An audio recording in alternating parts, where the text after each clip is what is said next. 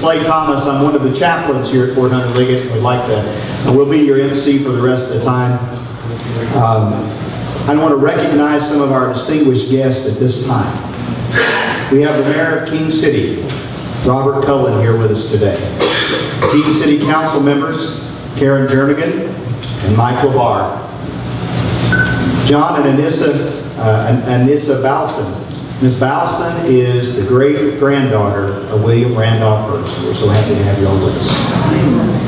And from Hearst Castle, we have Mary Levkoff, the museum director, and Victoria Kastner, historian, and also our guest speaker. We also want to give thanks to our community partners who have displays, many of which are in the room right across the way here. Mission San Antonio, Friends of the Mission, San Antonio Valley Historical Association, and the newly opened Nacitone Regional Interpretive Center. We're so grateful for their help with this event. Also, we want to give thanks to our sponsors. Paso, Robles, Albertsons donated the cake for today's event. ISG Hotels, Enterprise Rent-A-Car, La Quinta Hotel, and Quality Inn, Transact ATM Services, and USAA donated the beverages for the event today. Thank you folks for all your support.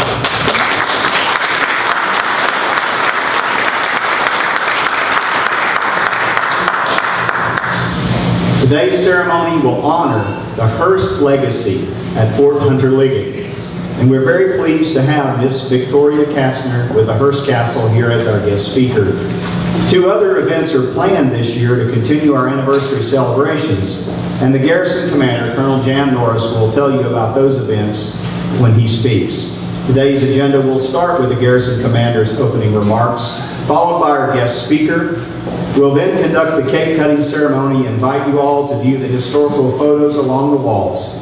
These images are courtesy of Hearst Castle, Cal Poly Library Services, and the Taylor family. Thank you for permitting us to share these wonderful images today. There are additional displays also that are outdoors and in the room across the hall.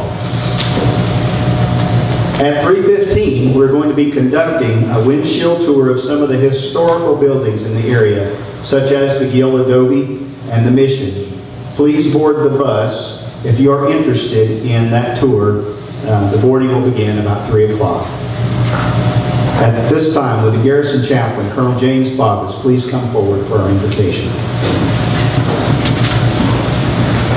Please join us in prayer. Almighty God, we invoke your divine assistance and humbly ask for your blessing on all who are gathered here today.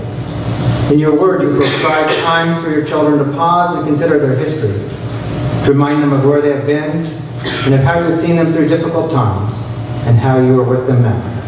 By reminding them of the past, both the successes and failures, you help them to take the lessons of history, apply them to the present, and plan for the future.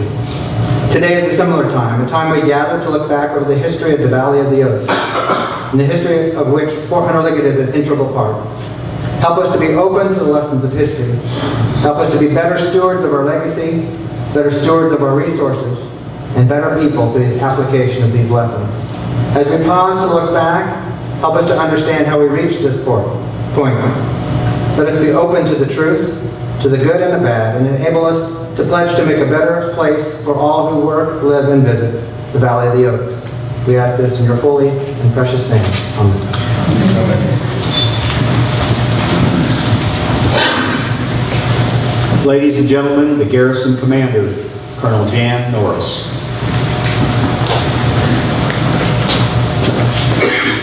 Wow, pretty full today. Good afternoon, and welcome to Fort Hunter Liggett and their 75th anniversary celebration. We introduced our guests, but let me do so again.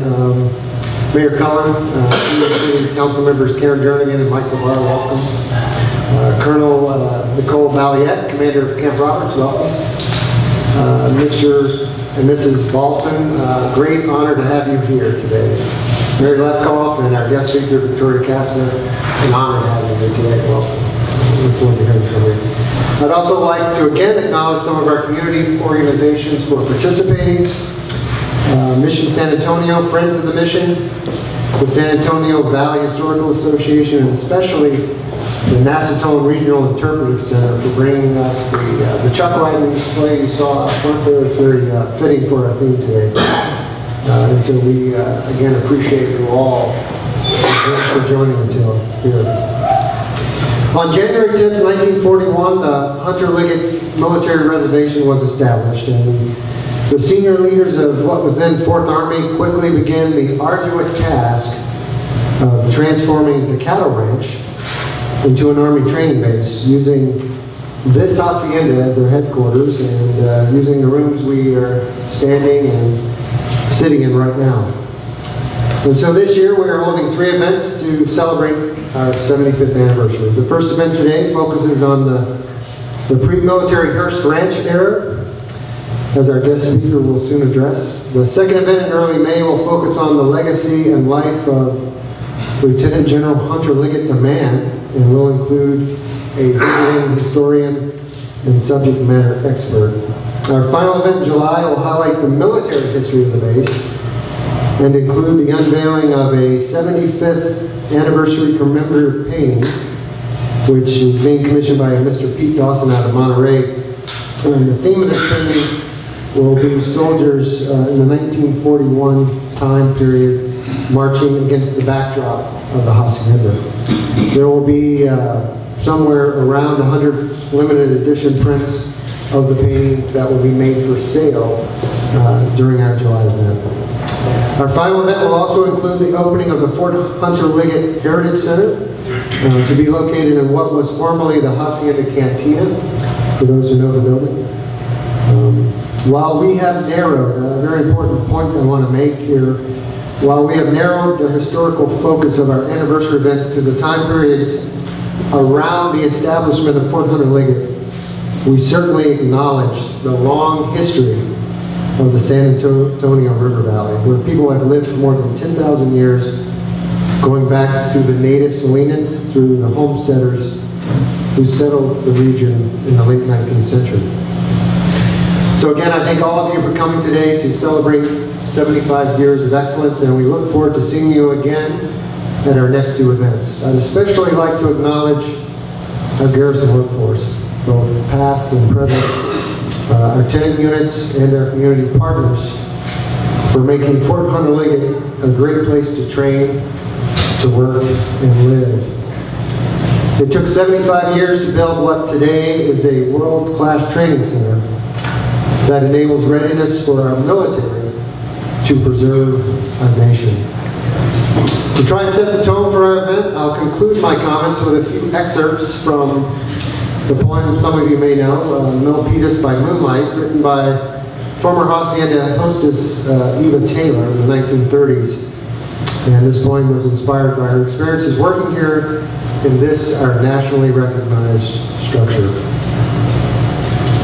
Milpitas by Moonlight, there you stand, the past and future, hand in hand, on the crest of a knoll, Mission Hill surrounded, above San Antonio Mission, 1771 founded.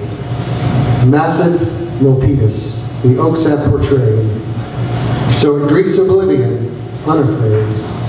Beauty, which might have become just a memory of mission architectural history, has been reborn for all to see in Milpitas Hacienda Cemetery. Thank you.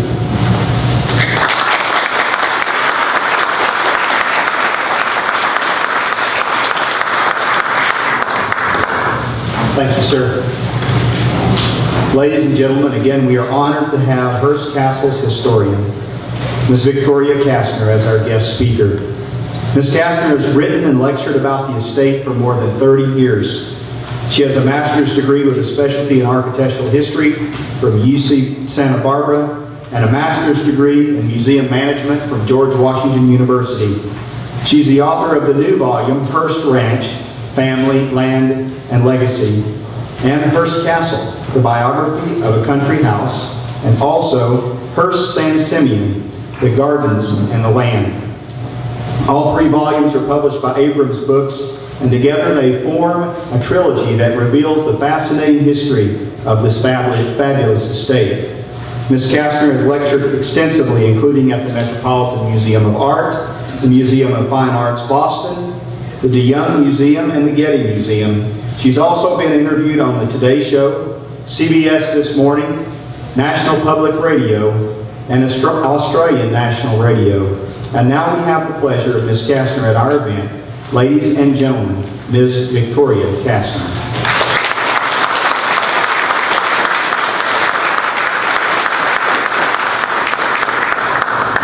Thank you very much, Chaplain.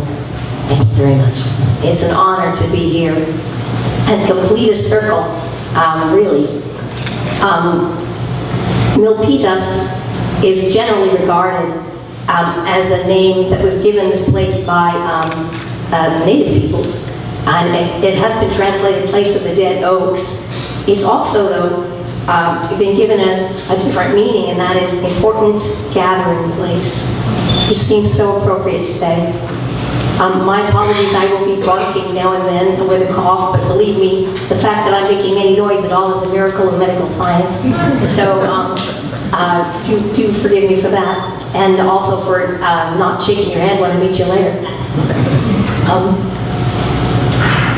And it really is the completion of a circle, and as I was driving in, the first sign I saw said Army values. I didn't know they were going to be enumerated, but it really struck me what I thought was the Army values this place. It's so true. They've been magnificent stewards of this very important property. And I want to say thank you to the commissioned and non-commissioned people here, and also to the members of the community that have made it an important place as well. And I thought you might be interested in knowing what its life was like before December of 1940, when William Randolph Hearst sold it to the Army. And believe me, it was not an idle choice. He wanted to make sure that it would be taken care of and stay intact and unaltered, and that has happened in the most magnificent way. But before 1940, it was part of what was called the Piedra Blanca Rancho, named for the white rocks that are just north of San Simeon Bay. And it's not very often that you can see cowboys, cattle, and Hearst Castle all at one time, but there they are. And this was all one continuous property. And it was, at its height, it was 250,000 acres. And Milpitas Hacienda was a very important part of it. William Randolph first started buying land here in 1921, and he loved this place, and he had a lot of fun here. Do you recognize this? It's right there. It's the cactus garden right there. Just by the two-story apartment that Julia Morgan, his very talented architect, built for him. And so I thought I would tell you about that, but also about this extraordinary family, because all of us who live in the area are affected because they own such a large portion of land for such a long time and steadily resisted it being developed. And then when a portion of it did have to be sold it to the right person, recipient owner. We all are the benefactors. That's why we aren't an urban area, and because this coastal and inland property was once a vast ranch. And the story really started quite a while ago. We had our 150th anniversary of the Hearst Ranch just last year. So we're 2 months into our 151st year. George Hearst, who was born in Missouri around 1820 or 21, he wasn't really sure which, made a fortune in silver in the West. He left Missouri, and a young schoolgirl named Phoebe Apperson, she was just in pigtails when he left, but it took him 10 years. He found silver, and then copper, and then gold. He came back to Missouri, and he married this woman. He was 41, and she had turned into a talented 19-year-old school teacher who spoke French and loved education. That was in 1862. And in 1863, they traveled west to San Francisco, and that's when William Randolph Hearst was born, their only child. And in 1865, George Hearst took the money from that first big silver strike and bought land along the coast at San Simeon. It was very famous for lots of features. The stands of pine, somehow there we go. The vast mountain ranges, the Santa Lucia Mountains, the beautiful coastline. Lots of people were mining in the area. They were mining quicksilver, which it was necessary to use mercury in the processing of silver. But George Hearst did not mine this area, even though he was such a renowned gold, silver, and copper miner. Phoebe didn't spend much time in San Simeon. It was pretty primitive. She was busy educating herself and bringing culture and education to the citizens of San Francisco. George became a senator late in life, but he was also a state legislator before he was a United States senator. And William, or as George called him, Billy Buster, pretty much got anything he wanted. As a matter of fact, his mother Phoebe took him to Europe the first time when he was only 10, and she wrote back to George, Willie wants to buy everything he sees. She said, I too confess the same temptation. So he was really loved by his parents, but the time that he got to spend with his father was when they would come by stage sometimes, or by boat, by coastal steamer from San Francisco to San Simeon Bay and camp. Sometimes they stayed on the coastline, but sometimes they rode their horses up to a high prominence at 1,600 feet with a beautiful sweeping view. Later in life, William Randolph Hearst said, the road was so steep and the trail was so rocky. He said, I only managed it by hanging onto the tail of my pony. But there was no place he knew longer or loved better than San Simeon. Sorry, I'm going in the wrong direction. George was urged to make, as everyone was doing along the coast of California, San Simeon into a really going concern. It was a whaling port. This is sort of greater urban San Simeon. There were two hotels, those are the large buildings. He built the Brown Building, which is a warehouse, and he built the 1878, they did too, the pier. There's a little pointed structure up the way, and that was the one-room schoolhouse. But he never did turn it into a major shipping area. It's a deep water bay. It's a natural harbor. The only one between here and Monterey. But he said, I'm saving it for the boy. Now the town of San Simeon still exists. I believe it's the only estate village in the country that looks the way it did. The 1887 warehouse George built is still there.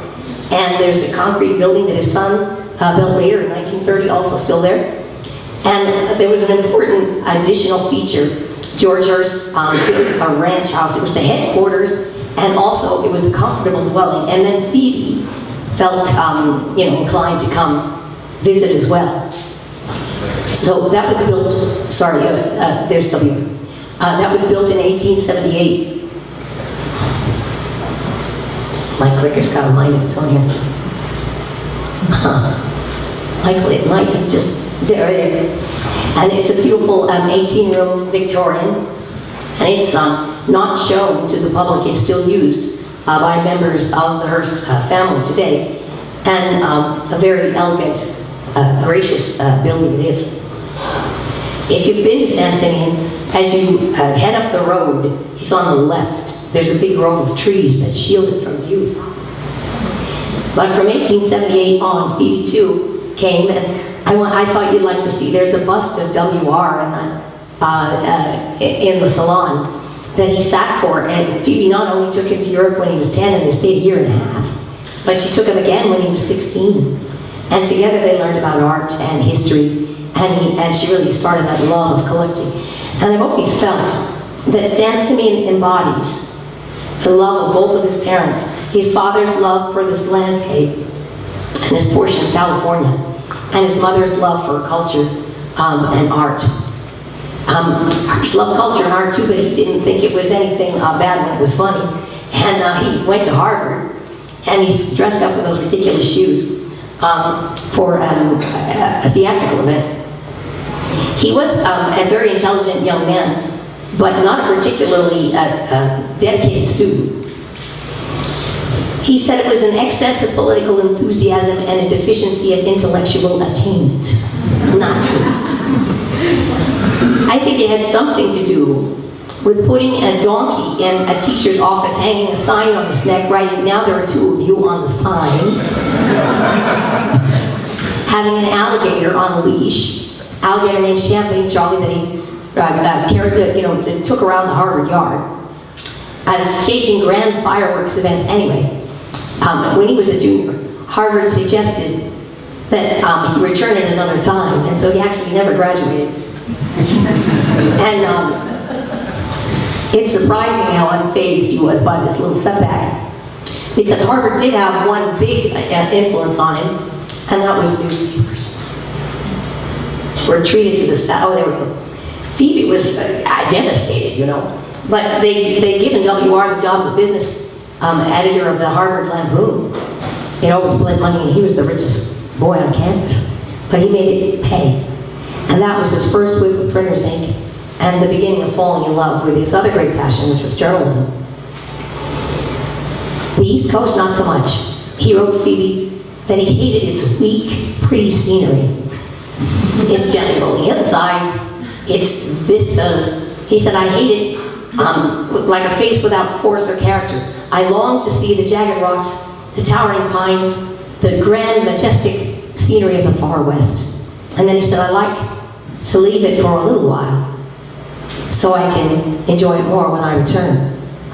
And we are truly here in a time capsule that captures exactly the views that WR had, of this magnificent scenery of the far west. He was very interested in a beautiful young protege of Phoebe's, and if she was going to have proteges and make them that beautiful, my goodness. And Phoebe was not interested in having an actress for a daughter-in-law, and so after Harvard, they shipped him rather hastily down to Mexico, where they had a very big cattle ranch called Babicara. And it figures in here because the cattle actually made a migration a lot of the time between San Simeon and Jolon and Babicara, which was in Chihuahua, in Mexico, by taking them by train. So he knew cattle ranching intimately. He did give up the girlfriend, and he was given the San Francisco Examiner in 1887. It was a second-rate newspaper. The family legend is won in a poker game by his father, but it was his heart's delight.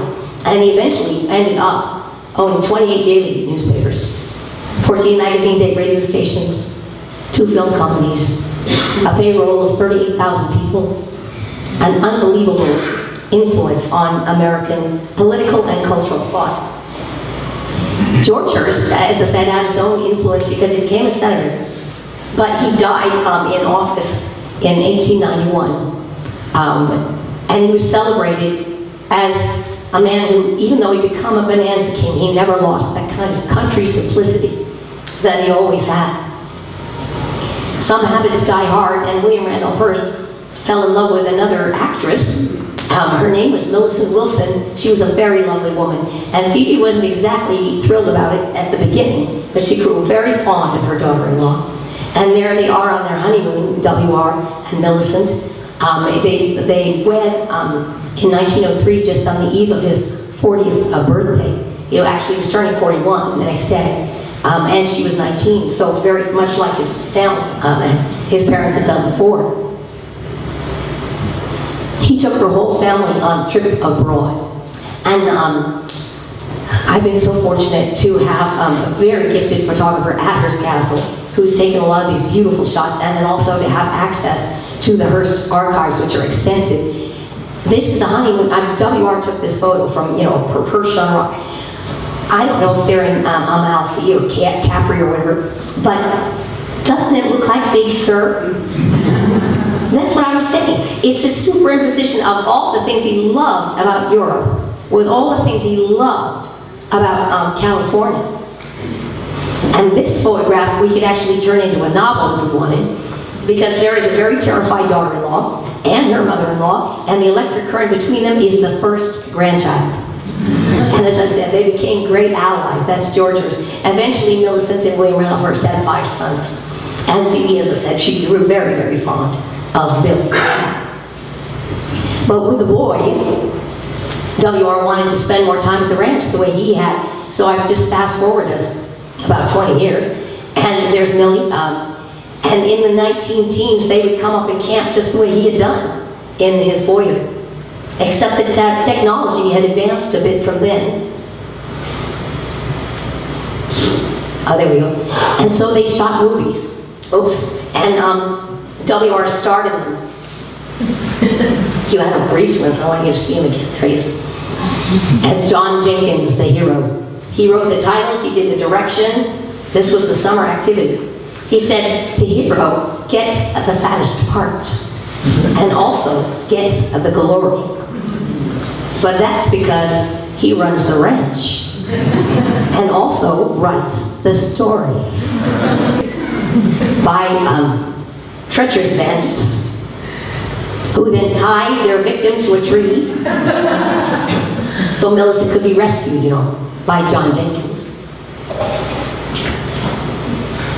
So it was always a place of tremendous joy for Hearst, and he wanted it to be for his 5 sons, and the family have carried that through. They all say, no matter where they get their mail, San Simeon is their home, and they've been incredibly generous sharing it, but they all adore it with an absolute passion. And W.R. always felt that way, so we even have photographs of the early tents. Phoebe he never could talk her into camping, but he did write to her in 1917. He said, "I love this ranch. It is wonderful. I love the sea, and I love the mountains, and the hollows and the hills, and the shady places, and the creeks, and the fine old oaks, and the hot, brushy hillsides full of quail, and the canyons full of deer. And I'd rather spend a month at the ranch than any place in the world." And we have just that scenery outside. So he did enjoy it, but sadly Phoebe died of the terrible influenza that came after World War I and killed more people than the war. So she died in April of 1919, and California came to a halt. She wasn't a native, but she was the greatest friend. She restored the missions. She founded the Travelers Aid Society. She built free kindergartens across the state. She helped start the Save the Redwoods League. She wrote a blank check to the University of California so it would have a public campus. She gave $21 million to charity when there were no tax deductions as incentives. And she also introduced William Randolph Hearst to his future architect, Julia Morgan. Phoebe had befriended Julia Morgan, a young Californian who went to college at Cal, and wanted to pay when Morgan went to Paris to do her education. She became the first woman to graduate from a fine arts architecture program that was the best in the world and had been founded in 1648. But Julia Morgan turned down Phoebe's offer of funds. She said, your faith in me is enough of a gift." But I think that's it's got to rank right up there as one of the great things that Phoebe did, was bringing these two remarkable people together. We wouldn't be sitting in this building otherwise. So they built San Simeon. He inherited the land in 1919. They worked on many projects. He walked into her office and said he was tired of camping, getting tired of tents, and thinking of building a little something. And that took 28 years. And she was very shy, but not timid. And he called it, not the castle, but Casa Grande. It's a very big house, it's 115 rooms. And he called the estate, I told you it's the Piedra Blanca Rancho, but he called the hilltop estate La Cuesta Encantada, the Enchanted Hill, because of the mist surrounding it. And he filled it with wonderful art objects, and I hope you'll come visit us at San Simeon. I know Mary echoes that. This is one of the grand salons, the assembly room, full of Renaissance tapestries and furniture. But Mrs. Hearst was seldom a part of the social scene. They married, but grew apart. And she lived in New York, and Hearst lived with a young and beautiful actress most years. They were never, Mr. and Mrs. Hearst never divorced. And so Mrs. Hearst was Catholic, so they were not able to marry, but they were together for more than 30 years, and this was Marion Davies, and she is posing against an urn. She was vivacious and funny. You see Hearst in the center and Marion in the back of her head there in the dining room, which was always a place of laughter and joy, even though it looked very much like a monastic dining hall. Maybe if you have been to the castle, you remember the bottles of ketchup and mustard that were grouped every 4 places, just so people remembered that they're not in Europe. This was a ranch. And what a ranch. You could stroll through magnificent gardens, which of course are still beautifully maintained by staff today. Swim in spectacular swimming pools. Julie Morgan designed 3 dozen swimming pools. We don't even know if she knew how to swim, but man, did she know how to design swimming pools. This is the Roman plunge, and it's a vast, fantastic spot. But it's perhaps upstaged by the Neptune pool, as they called the one that faced west and was clad in classical styles of Greece and Rome. We're in the midst of a vast restoration of the pool, so it's going to be empty for a little bit longer, but it'll be a grand day when it looks like this again. Hearst loved it, loved animals, and loved it when the guests got out and enjoyed the animals. Here's Marion with one of the animals in his extensive zoo. This is Mary Ann, the elephant. He'd been an animal lover all of his life. He crusaded against laboratory experiments in animals, the use of rare birds in women's hats, rare bird feathers in women's hats, bullfights, the use of horses in the movie industry. He absolutely loved animals. So yes, there were things like giraffes, of all things, at San Simeon, as well as lots of grazing animals. Oops, I didn't want that. Because this is the view from the front door of Casa Grande, straight out to you. Do you see in the distance that peak that's high on the right and low on the left? The very distant peak is Mount Junipero Serra. So it's just up there. And beginning in 1921, very quietly, William Randolph Hearst started buying up the small ranches of this region. He said about art auctions, when I sit on the floor of an auction, the price seems to keep going up. Well, it had to be the same with land, So he didn't get it all at once, but he did buy this property. And by 1925, he had amassed that valley all the way. There were some private ranches here and there, but basically, he owned the view. This was an extremely conscious decision. And I know Julie Morgan knew it. She came to Holon and to this region in 1925, and she wrote it. What a wonderful, beautiful domain. Indeed it was, because if this were 1789 or 1820, it looks the same. And it's a rare thing to look at this much magnificent California landscape and see it completely unchanged. This isn't a good photo, but I wanted to show you because it's a branding at San Miguelito Ranch, which is just down the road. This was built as a cattle ranch. William Randolph Hearst bought this land, and there were already, from the Browns, and it already had a building. His ranch manager was this wonderful man named Don Francisco Pancho, was his nickname, Estrada. He's on the horse with his pet cat, Gatito. He was WR's oldest friend. One of the Hollywood actresses said about had a heart attack one day when this little old man came galloping up and said, "Willie, come with me, I want to show you a pasture." She said, "Willie?" Even Marion called him WR. I mean, the rest of us called him Mr. Hearst, for heaven's sakes. Who's calling him Willie?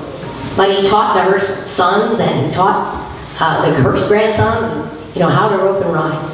So Hearst knew his way around, WR knew his way around cattle, and he had some great cowboys as guests, and this is showing you the greatest one, the magnificent Will Rogers. Could do a whole discussion of just him alone with his remarkable talents as a humanitarian and artist, a pundit, an athlete, but also a movie star, but a tremendous cowboy. He said, if you've lost track of anyone in the United States, they're probably at San Simeon as a guest of William Randolph Hearst. Then there were the less experienced cowboys, but awfully glamorous ones. This is carried around. This has got to be a photo shot from a studio or something, right? He's got his shirt open to the waist. This woman, Virginia Cherrill, became his first wife the next year. This is shot in 1932. So some of these people were cowpokes and some of them weren't. Some of them were what King Vietor, who was a director who lived in Paso, Robles, said, were some of the most tenderfoot men and tender-bottomed women that he'd ever seen. This on the right is Cecil Beaton, great photographer who designed all the sets for My Fair Lady. And on the left is Anita Los, and she was the great novelist and screenwriter who wrote Gentlemen Prefer Blondes. Beaton kept a diary, and he said, "Riding clothes were soon lent to me, and I fancied myself enormously." Well, as soon as he got on the horse and went to the first gate, he got a terrible rope burn that, as he said, throbbed like a tom-tom for the rest of his visit. Now, William Randolph Hearst knew his way around, of course. He had a lot of places for riding, including what Julie Morgan called the longest pergola in captivity. It was more than a mile in length, this beautiful columned arbor very near the castle. But for those who really wanted to ride, they come here. Of course, this is the lovely San Antonio Mission. And William Randolph Hearst gave it $50,000 to restore it, but even before he did that, he gave it 20 acres of the land that he had bought. So it would be a larger building footprint. And then, of course, there was a $500,000 gift to the Mission Foundation. And the Hearst family then and now are tireless supporters of the California missions in an unbroken line for nearly 150 years. And there's where we are, at the Hacienda, as he called it. Now, when Julie Morgan built this, it was between 1929 and 1930. And it was meant to be the inland cattle ranch where they would bring the cattle to fatten them up on rich grasses before they took them to market and drove them out to the train. There was no electricity. None. They had gas in this room and that one. Otherwise, you lumped it. And it can get cold here. So this was really, you know, in the countryside. The ride was a long one, and some of the guests couldn't make it. William Randolph Hearst actually had an all-weather road built. It leaves from San Simeon, and it passes extraordinary features like this dam, and fish ladders for the steelhead, because the Hearst Ranch is still an ongoing thing. It's 82,000 acres on which about 3,000 head of cattle still roam. But he had 300, he and then we later, had 300 miles of road built. And generally speaking, the plan was to ride the guests out here and then fly them back. And he loved nothing better than taking some of these Hollywood movie stars and riding them right into the ground. Even if he was 25 or 30 years their senior. He was saying, "You play a cowboy." I am a cowboy. But actually the all-weather road came because they couldn't even make it that one-way trip. Parts of it are still there.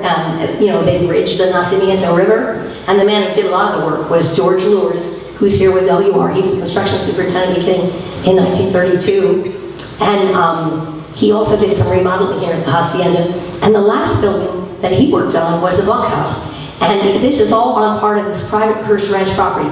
Julie Morgan designed this, and the cowboys of the Hearst Ranch use it today. But I bring it up because, number one, it's got a structure very much like a smaller version of this hacienda, but also because they plan to build just such a bunkhouse here. But there was a problem, and that was money. William Randolph Hearst used to tell a story about a man, let's see if we can get this going, he said, who had to call $1 William, because he was never going to know it long enough to call it Bill. He spent a lot of money, and he got into debt. As a matter of fact, in his 70s, in 1937, he was more than $80 million in debt, and that's 1930s dollars. And so vast liquidations began. He sold art in department stores in New York, and that's when he sold this land. If you're wondering, for $16 an acre to the Army, about 154,000 acres. But it's not the end of William Randolph Hearst's time at the ranch. He made money during World War II, and he came back for a final, episode of buying and building, a very joyful one. But his heart condition worsened in 1947, and at the age of 84, he left the ranch for the last time. As they flew away, they drove over these hills, and Marion said, "Don't cry, W.R., we'll be back someday." But he never was well enough. And he died on the 4th of August of 1951 at the age of 88. This is one of the salon, public rooms for the family of the Hearst Ranch house, and with a portrait by Howard Christie of William Randolph Hearst. And then in the dining room, you see, that's his father, is George Hearst in the photograph, sort of looking over his shoulder. Hearst was a very controversial man. I said he had a lot of political opinions and a lot of sway with his newspapers. When he died, he was celebrated for having changed the culture of America to such a tremendous degree without holding very many public offices. He was a New York state legislator, but that was all. He wanted to be president, but that didn't happen. But he did it in other ways, and he always knew that he wanted San Simeon to be shared. And he hoped it would go to the University of California. That was his intention. That had been a family philanthropy since, all his life, almost. So this is the day he died, with his beloved dog, Helen, down in Beverly Hills, in his Hearst bedroom, and the portrait there is of Marion Davies. And she's waiting, for her owner, who sadly never returned. Hearst did leave 5 sons, and from left to right, the bottom row, Bill Hearst, William Randolph Hearst Jr. was the second born. George is the little boy you saw before, the eldest son. And there is John on the right, he's the third. And then these two are twins, though fraternal rather than identical, David and Randy. And so five boys, and you see, as they call them, Pop, in the portrait behind. They all worked in the Hearst Corporation. They were all instrumental in what happened next. The University of California said, "Thanks anyway, how are we going to pay for this, And they decided that they really could not afford to operate it. And so the decision was made to offer it to the Department of Parks, which was a very good decision, because just as you have done this, the Department of Parks, State Parks in California, has done an excellent job of restoring the place. So 120 acres at the top of the hill and 22 for the parking lot at the bottom were gift deeded. And this is what's so unusual: all the buildings and all their contents. There are many grand houses that get donated or repurposed, but they don't all have their contents. And at San Simeon, we have nearly every single object in its original location, which is an extraordinary gift indeed. And I think William Randolph Hearst would be very pleased at the final outcome. As I said, the life went on though, and the ranch continued around this 82,000 acres he still owned after he sold this land. And I wanted to show you, it says discard at the bottom. This was one of the plans they had for the little village where I showed you the warehouses. But doesn't it look like here? It's that whole mood. And actually, so you do have really close neighbors in these public, in these buildings that never get seen by the public. This is the poultry ranch manager's house. You see the castle up in the distance. That's now used as a headquarters for the Hearst ranch manager.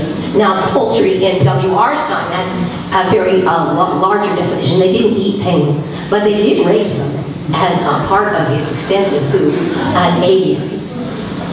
But these buildings are absolutely beautiful, and Judy Morgan designed them, and you see the similarities, right? So it's at the bottom of the hill that you are really kissing cousins, and these buildings were built at the very same time, between 1927 and 1930. The grandest of the houses along the bay was for Don Francisco Pancho Estrada, his closest friend.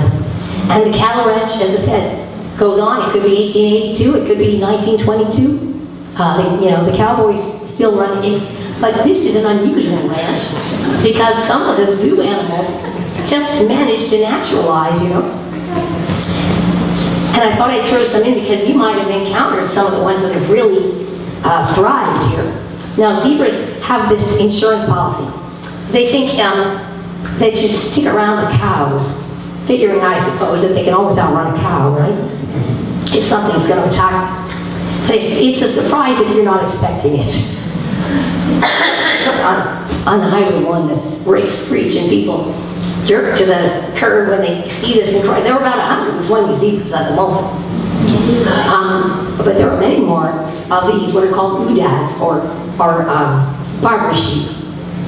And these, range, and they go inland until summertime.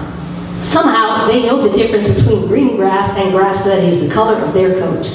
And we do not see them until they match the grass. So my theory is they might be here. And because, they do not respect boundaries, and this was all part of the Hearst Ranch. So there are hundreds of them. Then we have some very rare survivors. This is a Himalayan targu. My fabulous photographer has also been at the castle for a long time, almost 20 years. Her name is also Victoria Garagiano. I put this on a list of things I wanted her to shoot. I've been at the castle 35 years. I've seen this animal once. She did it. I don't know how. But anyway, so we have some very rare species that are more reclusive. And we have these very large deer. And you might see these too because they have a lot of them. They're from India, and they're called sambar. They have kind of they're brown, but they also have sort of cinnamon markings. So if you see something that looks the size of a moose but acts like a deer, it's probably a descendant of one of William Randolph Hearst's sambar herd. Now, I told you they donated the top of the hill, but there were many plans through the Hearst Corporation, which is still a very active and very successful corporation. They own Lifetime, they own 20% of ESPN, they own 300 magazines, but you're familiar with a lot of them. Cosmopolitan and Popular Mechanics and Metropolitan Home and Good Housekeeping. And so anyway, the plan was to monetize the property and turn it into a golf course and country club. This is one of the drawings from the 60s. So Highway 1 would have gone straight, and then there were going to be residences, and then the little village. At times, the hotel was going to be as large as 670 units, and they were planning 28-hole golf course. Nothing against hotels or golf courses, but we sure have a lot of them. And we've only got one piece of beautiful, accessible coastline that's not a sheer rock cliff and is available to everyone. And things really changed in 1998 when another great-grandchild of William Randolph Hearst, Stephen, and here's his father, George Randolph Hearst Jr.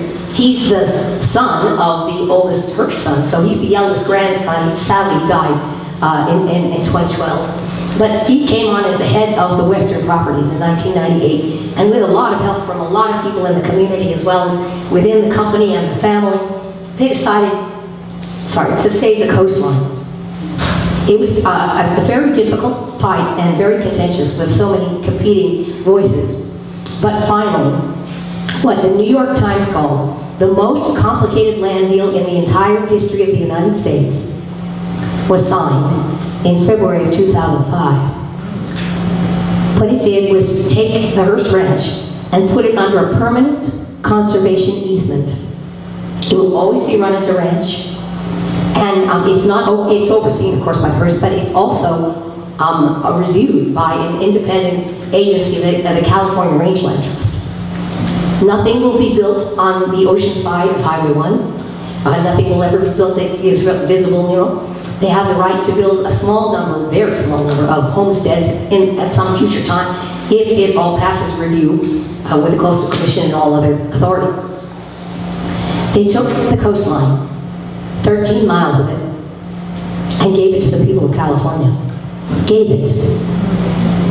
So it was an extraordinary thing. It added 16 miles to the California Coastal Trail. And it's there for all of us to enjoy, and they don't plan, and the state parks is administering it, they don't plan to do a thing. They're not going to put in bathrooms and asphalt parking. It's going to look like this from now on. And it's a remarkable thing that each of these steps has been finalized, you know, in the last 150 years. With a castle that Hearst said, I'm building for 1,000 years. You can see why he called it the Enchanted Hill. Now owned by the people of California. But also, sorry, the hacienda. Because it's owned by the government and all of us as well. And you've done a wonderful job of taking care of what really was a very special part of the Piedra Blanca Rancho. Thank you.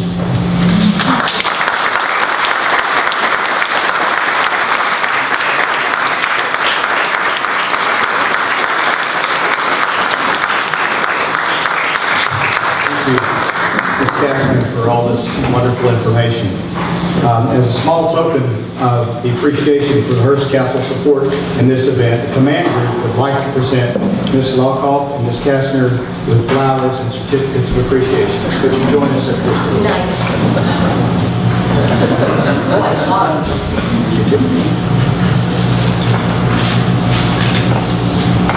it. In appreciation and recognition for your exceptional support to the Fort Hunter Liggett 75th anniversary celebration on 24 September 2016, your participation as a guest speaker contributed immensely to the success of our milestone event and made this a truly special occasion for all concerned.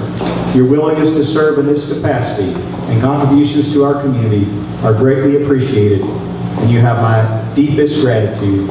Jan C. Norris, Colonel, SC, Commanding.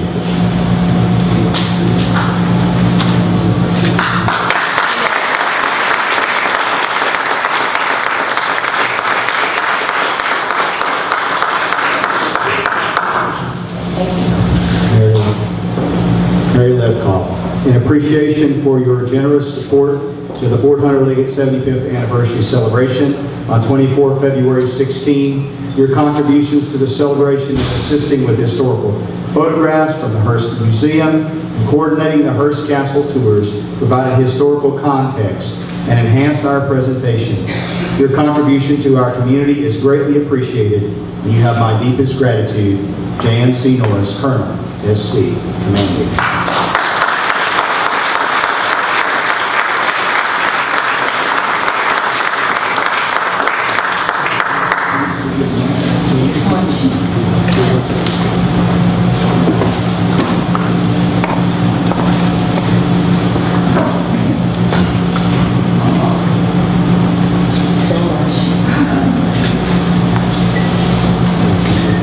Can't go away without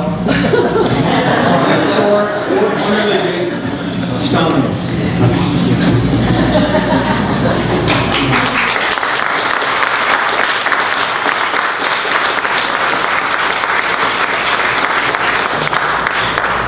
Now, I'd like to ask Mr. Lester Patterson and Ms. Vanessa Paulson to join the folks up front. Ladies, with the let you all know that Come on over here, my friend. I'll let you land. So come on in, squeeze in a little bit here. This is a military tradition we have. Everybody can go ahead and put their hands right here. I did take fencing, but did you? saber was not allowed. Saber's not one of them, so we'll go ahead and at the count of 3, we'll just go in and chop into it straight down.